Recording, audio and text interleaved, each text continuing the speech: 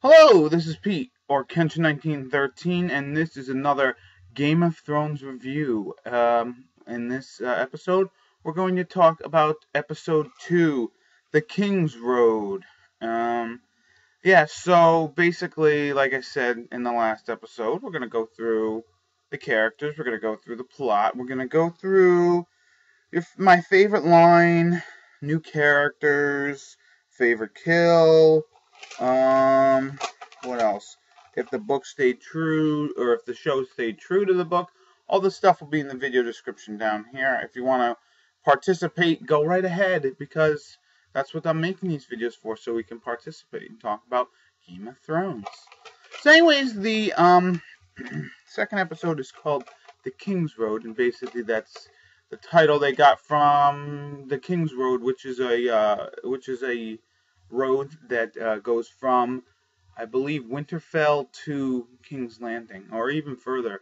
But yeah, there's various roads in Westeros, and the main road is called Kingsroad. So it's just basically based off the events that happened there. So let's kind of quickly go through a brief summary of the episode. So the episode starts if you remember last episode, it ended with Bran getting pushed off the tower by Jaime Lannister, and we don't know if he's dead. That's right. But instead of showing us what's going on in Winterfell, they showed us Dany, or Daenerys, and how she's dealing with her life as the Khaleesi, basically Khal Drogo's wife, and she's not enjoying it, as you can see through the show. So basically, Jorah Mormont, he basically is talking with her. He's telling her it gets better. He's the exile, by the way. And so then they have Viserys and him have a talk of why he was exiled. And apparently he was exiled because he was selling some people that he caught on his land when he lived back in Westeros. And apparently slavery is illegal in Westeros.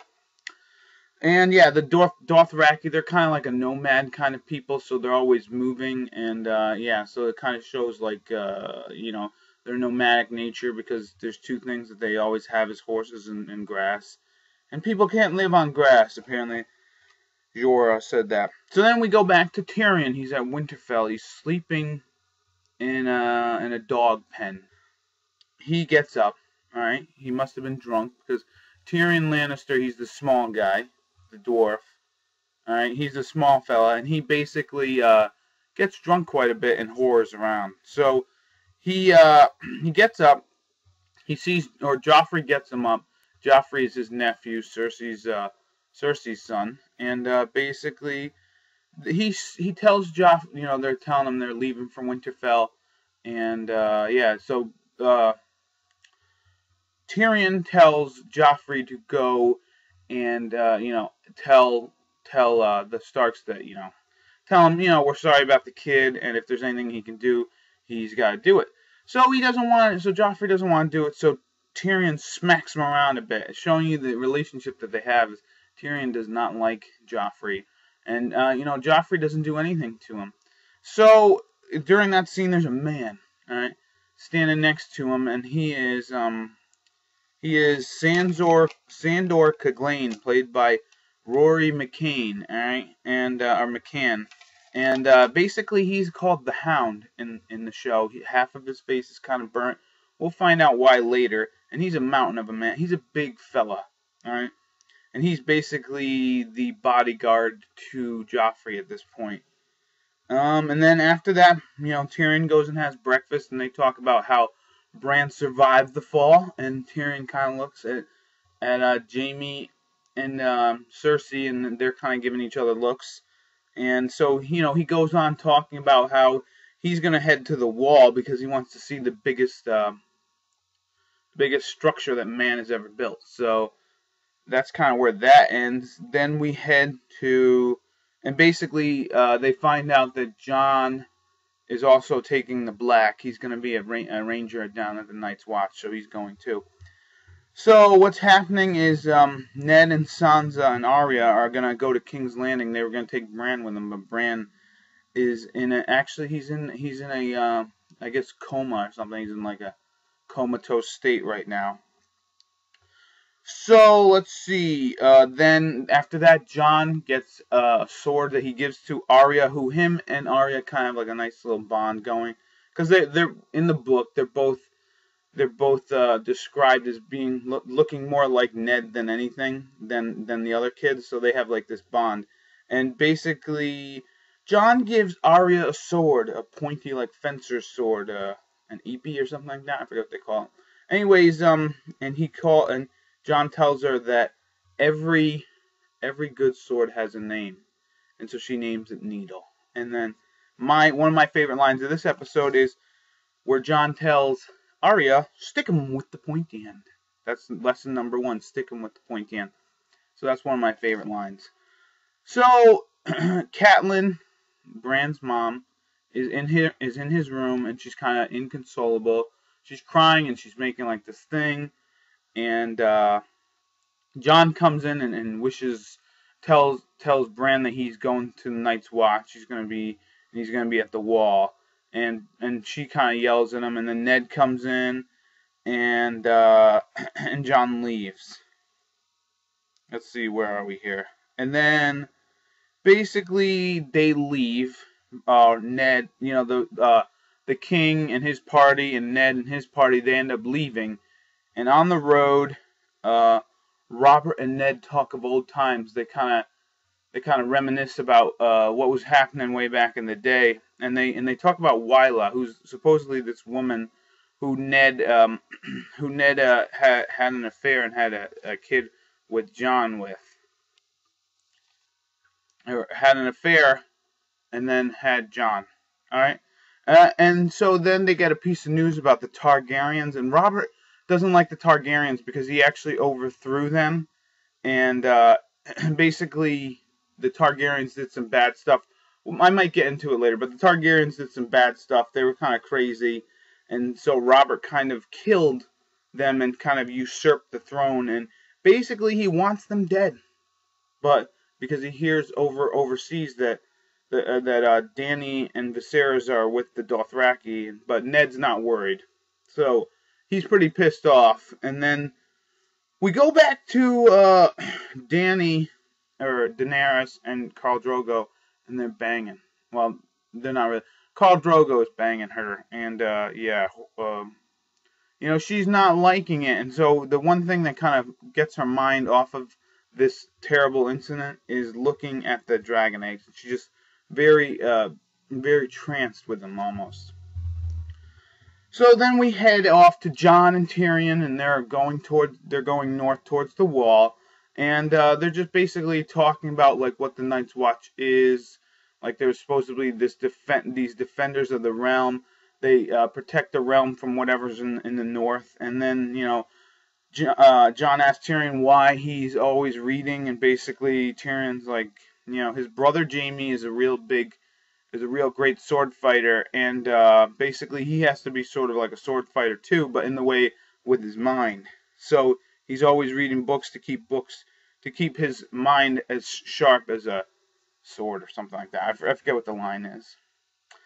So then we go back to Winterfell, and this is where a lot of the good stuff starts happening. Robb basically steps up because Maester Luwin, okay, who's played by Donald Sumter, and he's kind of like the healer, like the priest, the chancellor of Winterfell. He's kind of like very wise old man, and he's talking to Catelyn about how they need to continue with the affairs of Winterfell while Ned is gone, and she's like, I don't care, have someone do it.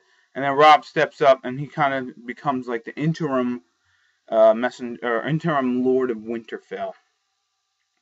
And then the wolves are howling, the dire wolves, and most of the kids, as I told you in the last episode, they got dire wolves, and most of the kids have named their dire wolves. Like Sansa's is named Lady, Robb's is named Grey Wind or something. I don't remember. John's name is Ghost. Arya's is Nymeria, and Bran and Rickon didn't really name theirs yet. But anyways, the dire wolves are howling in the yard. They open up, and there's a fire. So Robb goes running, all right? And then all of a sudden, an assassin appears and tries to kill Bran, all right? But Bran's direwolf steps in and kills the assassin. So after that, and Catelyn kind of injured her hands trying to get because the assassin had a knife, and Catelyn or whatever, Cat, I'm gonna call it Cat. She kind of got her hands injured by trying to stop this guy. And then we go back to Daenerys, who's interested in the eggs, right? She's looking at these eggs. She's mesmerized by these eggs. She's talking with one of her handmaidens, and so she's pretty. So Dany is very interested in these dragon eggs, and these dragon eggs will be more important later. So then they go back to Catelyn, her cat, and she's looking around Winterfell at the area that Bran fell, and she kind of like inspects it, and she finds like this blonde piece of hair, all right? And then they have a meeting with her and Sir Roderick Castle, who's played by Ron Donachi. He's basically like, he's the master of arms at Winterfell. He's like the guy who trains all the people to be swordsmen, all the dudes. And they have she has a meeting with like the closest people there, and she kind of says that the Lannisters tried to kill Bran, and the dagger that the assassin had was Valyrian steel, which Valyrian steel is a very, very sharp dagger, and there's not many pieces of them in the world, and it's kind of cool. And then let's see here. Then we go back to Dany. Where are we here? Daenerys, and she's talking with her handmaiden, and her name was Doria, played by Roxanne McKee, and she's talking about how she wants to tame Khal Drogo, right?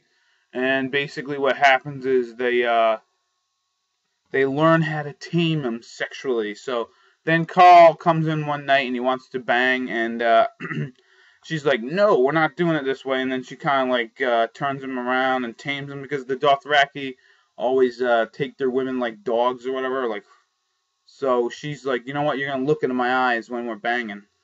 So next, let's see. So that happens, and then they kind of like have a moment, And so we head back to one of the final parts of the thing. I know I'm taking a long time, but actually it's not that long compared to the whole show. But anyway, so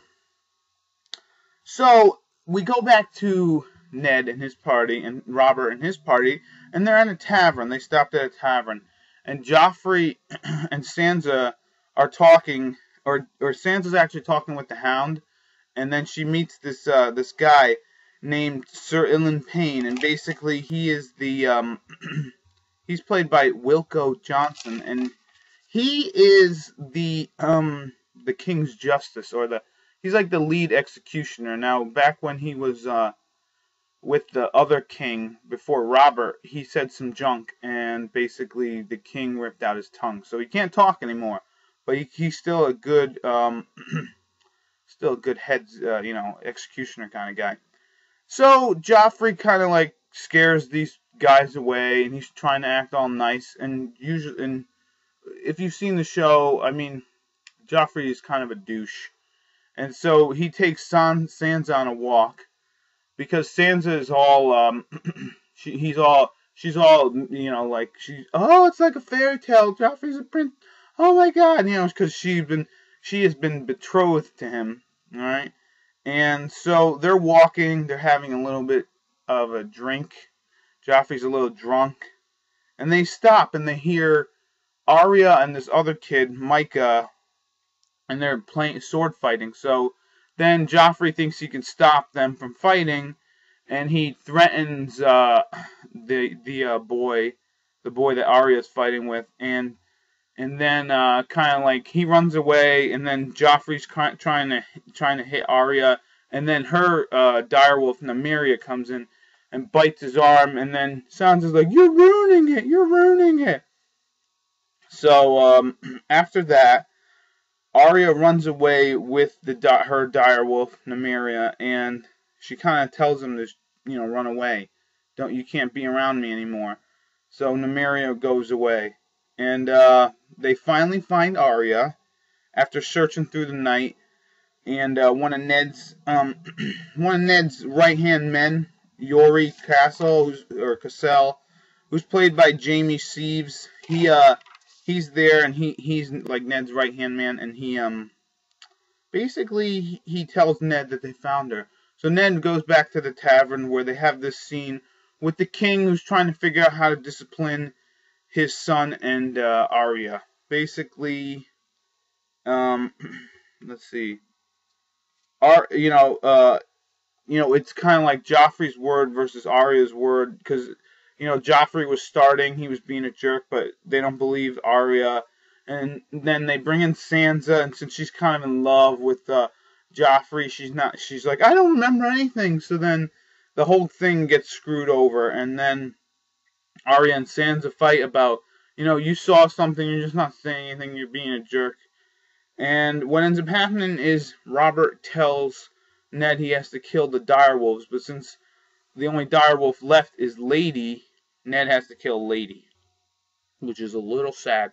But as Ned kills Lady, Bran's eyes open, and that's how the episode ends. So yeah, that was the brief summary of the Kingsroad. So let's talk about new characters. I think I already went through them. The Hound, Maester Luwin, Sir Roderick, Sir Ilan Yori Castle, and the one person I forgot to mention was Marcella, and basically she is Cersei's daughter. She is played by Amy Richardson. And so let's talk about the plot. I think the plot was very good about, when Robb, basically when the whole thing when Robb and is stepping up to be the new Lord of Winterfell. I like that part afterwards, because then there was this assassination attempt. You're like, who's doing it? And then you had this whole incident happening down at the tavern on the Kingsroad, and he said, she said, and then they had to kill the direwolf. It was sad, and I just think it was pretty good. Like, it starts out, because as every show does, you gotta explain things, especially with this, because it's based on a book. You gotta explain a lot of stuff. So, you got all that. What I didn't like, I don't know. There's not much I didn't like about it. With the characters, I'd say that there's not much that I didn't like about the new characters in the episode. Basically, some of these characters were actually shown in episodes in the last episode, but I decided not to show them because they were so minor that if I showed them all, it would take forever to show them. So, yeah, I liked how they kind of, for the most part, explained who most of these people were with like a line or two in the actual episode. Like, oh, that guy, he's the head executioner. Oh, this guy, he's the Hound. He's the bodyguard. This, that, and the other. So there's not really anything that I disliked about the characters. The only thing I'd probably have to say that I disliked was like that they didn't say all, like there's a bunch of handmaidens for Daenerys, and she basically, they don't really say their names. It's like, here's this one and here's that one. But with a TV show, it's kind of hard to explain all the characters all the time. So that's what you're gonna do. So my favorite line from the show was "Stick 'em with the pointy end" by Jon Snow, or "There must always be a Stark in Winterfell" by Caitlin. I think that was good. When they were having a meeting, she's told them, because Robb's like, I'll go down and tell Ned, because basically what happens is she suspects the Lannisters, and then she's like, I'm going to go down and tell Ned. And then she's going to go with Roderick down to King's Landing and warn him about all this, or tell him about it. So then Robb wants to go, and she's like, nah, there must always be a Stark in Winterfell. And then, basically, my favorite kill was the assassin killed by the dire wolf. But there were also a couple other kills in the show as well. Lady, the direwolf by Ned, and Micah, who was rode down by the Hound. He was the what is it? The kid who was playing with Arya. And then finally, did this episode go true to the book? I think it did, in the aspect that I like how they made, if you read the book, I like how they made Jon Snow more of a manly character in the show rather than in the in the book. In the beginning, basically, he starts out as like a crybaby. He's always crying. It feels like he's always crying, and when he's talking with Bran before he leaves, he's weeping, and then you had Catelyn like telling him, get out, why are you here? You know, she was looking all mean and like venomous, and you know, she was just being a big DB, and yeah, I like how they didn't make Jon like a crybaby, and I think everything stayed fairly true to the book. Again, I mean, this series on a whole is going to stay fairly true to the book in that aspect, but like right now, I mean, that's all they can go with. They can't really like go a little different. So yeah, that has been episode 2, The Kingsroad, the review of Game of Thrones. In the next episode, I will review episode 3. So this has been Kenshin 1913, and I will try to get Rob as well in a couple of these. Again, you know, it's timings issues. We can't get together or something's going on. But yeah, this has been Pete, your Kenshin 1913. This has been another Game of Thrones review. I'll see you later. Bye-bye.